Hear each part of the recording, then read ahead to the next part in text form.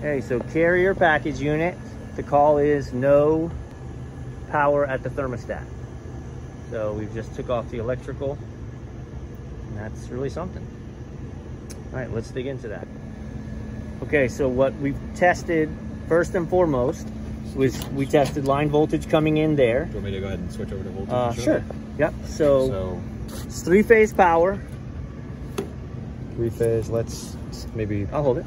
Hold that. Yep. You can do that. Yep. So 1. And test them across to each other. So 1 to 2. Yep. 213. 1 to 3. 212. 2 to 3. 212. Right. So we have power. Yep. He chased it through. We have power at all of the high voltage systems. When it comes to the 24-volt transformers, that's what drives the economizer, which it is dead. It's also what drives the thermostat. So what we noticed was these these transformers have a reset on them. So this one is tripped. Ben did check it. It's 212 volts in, but no voltage out. That's because it's tripped. Go ahead and set this back to continuity. Before we just go flipping, let me switch this so it makes its test stats. Touch them, see if they meet. Nope. One more time. Okay, so Ben's gonna check from one side of that terminal to ground. Do you hear it beeping? So that means the wiring connected to that transformer is shorted out to ground somewhere. So even if we trip that, if we turn that on, it's gonna trip right away. So now we have to tear it apart and find what's shorted out. Okay, we've reset the fuse. We've checked all of the obvious points and we don't see anything tripped out. We're gonna go ahead and fire it up and see if it trips. Go ahead. Oh, that's no good. Turn it on again. Okay, off. Okay, so it tripped. So it sounds like something down here is making so the buzzing noise. That shattering is gonna be one of these contactors being energized and not pulling in properly. So one of the contactors is bad. So possibly a contactor. To me, that's what it sounded like. So we're gonna go through and we're gonna unhook the contactors one at a time. Turn it on. And see if we can't isolate it. So we're gonna get set for that. All right, I don't even remember where we left off. Nope. But as we dig into this, it just becomes more and more confusing. Nothing seems to make sense, and we're trying to isolate.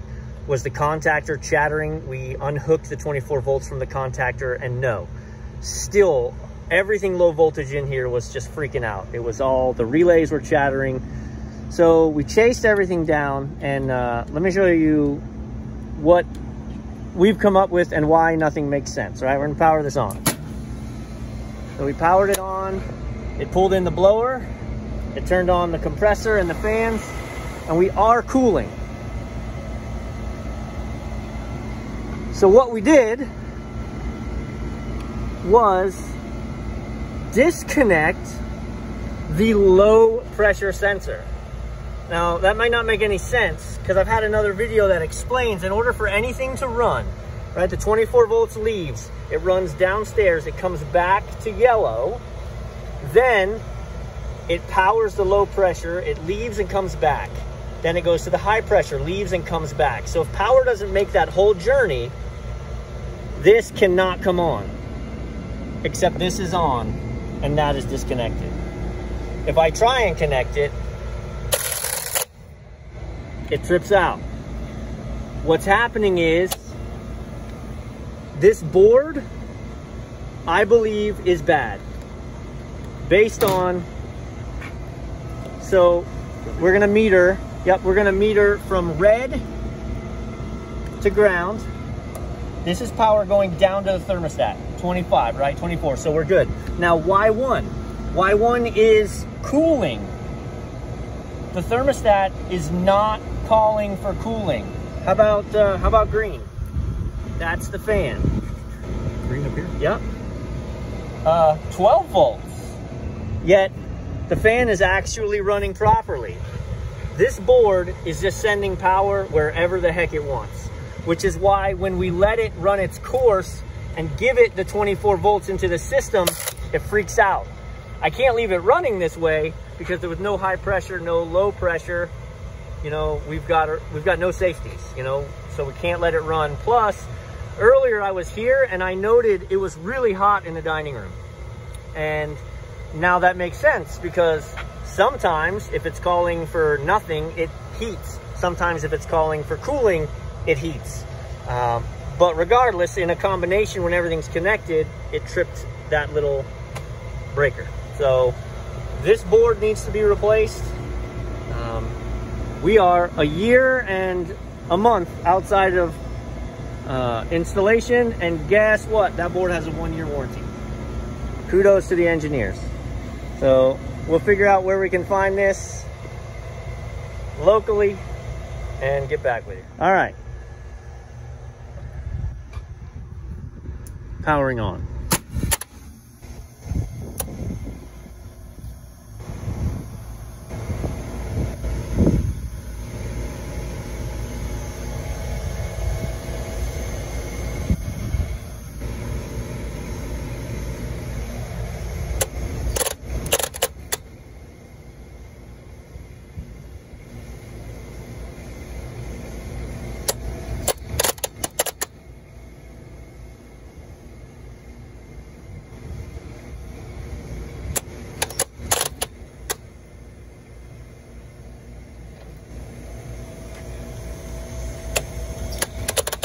Here's my real curiosity about what's going on. I'm gonna fire up the meter here.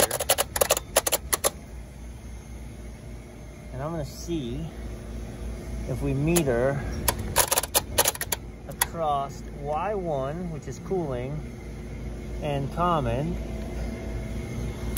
The thermostat is not calling for cooling.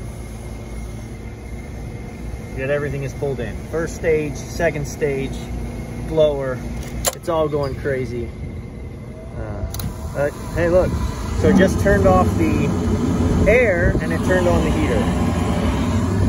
Let's see if Y1, remember Y1 is the W1 is the heat. All right, so the thermostat is actually calling for the heat. So when it wasn't calling for anything, the air conditioner comes on. When it calls for heat, the heat will come on. And then at times they'll find themselves in conflict, and then it'll trip that little 5 amp. I mean, again, the board. The board is what sends all the power to the appropriate places. If the board is shot, that would cause this kind of like robot making its own decisions behavior. I did find a new board locally. We'll try and swap it out and see if that takes care of it. All right, so new board. The gentlemen have wire for wired that, and let's power it up.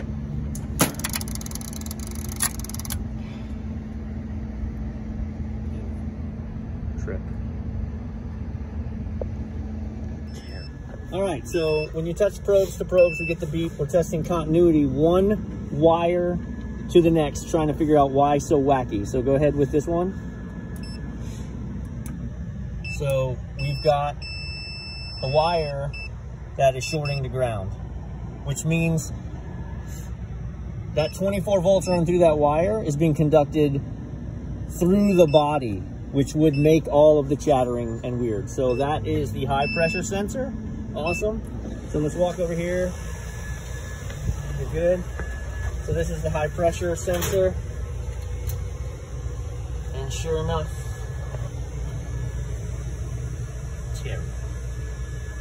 so that rubbed, and then actually the copper then conducted the 24 volts through everything. Yeah. And so the 24 volts was just tripping out everything. That's why the solenoid was buzzing. That's why everything was going crazy. So this will be as simple as securing the wires up and electrical taping that up. Low voltage shorts, man. Low voltage shorts are terrible to find, but there you go. So the wire really wasn't damaged, just the cover. So they electrical taped it, put some zip ties on there, so now nothing is touching the copper. So now the new moment of truth.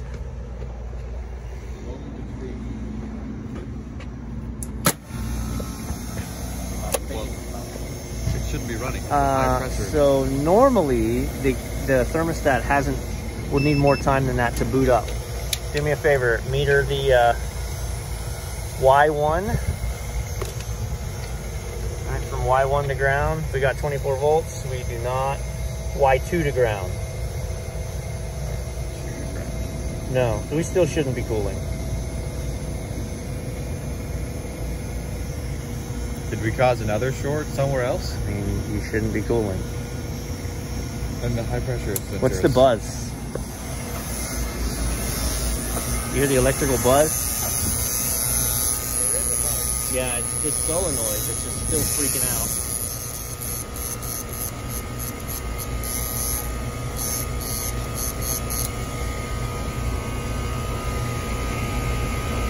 Yeah, so again, why do we have 24 volts running to the solenoid when nothing's falling? That should be just Micran RGB1. See what's running against. Okay, so I want to start with this. The compressor is running. So test Y1 to ground. Y1 to ground. And we're at 0. I'm sorry, I was on the track. We're at 0. Y2. Y2. Okay, so Also as far as the thermostat goes, there's no reason we should be running. And the contactors actually aren't pulled in. So check your voltage single line at a time across the bottom, right? So across the bottom, we got 210. Across the top, we have 0. That's a different story. Do 1 to ground. So from one leg to ground, we have 120. And from the other leg to ground, we have 120. But the contactor isn't closed. The contactor is open. There should be no power running across. So now we fixed the short, but the short burnt out the contactor. Because go ahead and do your voltage across the top now. All right, so now when we go voltage across the top, read 0 because you only have 120. It's half of the 120 that runs around and is coming back. So push that in, you got it. You just close the other half, 209. So one of these legs, one of these is closed internally and one is not, which is why the system runs all the time, even when it's not being called for. So new contact. All right, so there's the old contactor, and I don't know if you can see how burnt up the inside is. So it's a good thing we changed it. The new contactor's in. Everything is running. It actually turns out that inside there's a dehumidistat that, in the absence of the thermostat asking for things to be done, the dehumidistat is sensing that the humidity is too high inside, and it operates layers of the equipment behind the scenes. So even though the thermostat wasn't calling, the reason these were both pulling in is because it was trying to dehumidify the air inside. And that's just a complexity of this system that I am unaware of. So thankfully, we have good resources to reach out for to get those answers when we're stuck. So we did find lots of legitimate problems, right? The control board definitely did get zapped, but likely it started with that black short. Because we changed the control board and most of our problems went away, but that black wire, high pressure, was still shorted. So replacing that, and then the contactor replacement was just a good call because, you know, we did it for the wrong reason, but it turns out it needed to be done anyway from all the short cycling. There's the adventure of learning, I suppose. So that's the end of that.